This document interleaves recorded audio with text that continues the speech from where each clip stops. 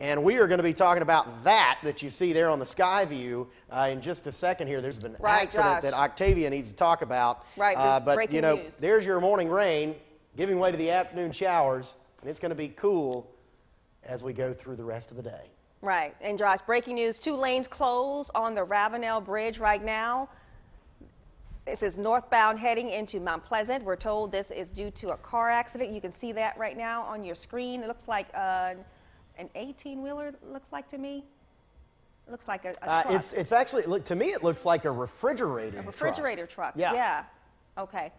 There's an accident right there in the northbound lanes of the Ravenel Bridge heading into Mount Pleasant, and the lanes were shut down. 2 lanes were shut down, but it looks like traffic is still moving, though, so that is good news. So hopefully they'll be able to move this accident out of the way soon and have all those lanes open back up soon. We'll continue to monitor this situation, of course.